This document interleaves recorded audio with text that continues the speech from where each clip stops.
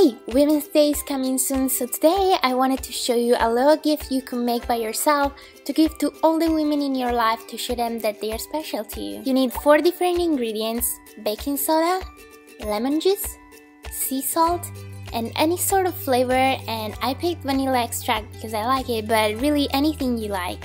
First thing first, get a container in which you will start pouring all the ingredients and mix them together. Keep adding slowly all the ingredients you need until your consistency looks something like this. It must be soft, but at the same time it must hold its shape. When you get to this point, get some molds you like. I have this one that are heart shaped, and then add the mixture, making sure that you press it well and you make it nice and smooth. Your bath bomb will take about an hour to dry, probably even more if you make them bigger than mine, so keep them aside and let's start working on our cute paper box. What you need is some thick paper, which could be either plain or with a pattern as you prefer, a pencil, some glue, scissors, and a ribbon. Take the paper that you want to use for your base and draw a square on it. Make sure that you draw these lines and then cut out the shape, making these 4 short cuts, which will allow you to give to your box a shape by adding some glue on them. Now you will just need to do the exact same thing to create the top of the box, and that's it. We can now go back to our bath bombs. When they feel dry enough, gently push them outside the mold. It's totally normal if they break or if they are not completely perfect, so don't worry about it. You could either leave them as they are because they are already pretty,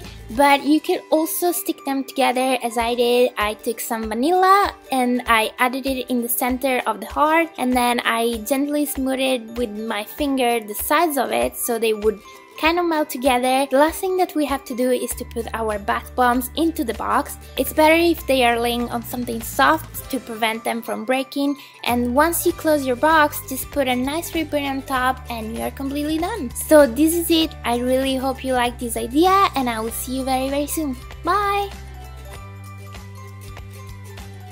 Thanks for watching!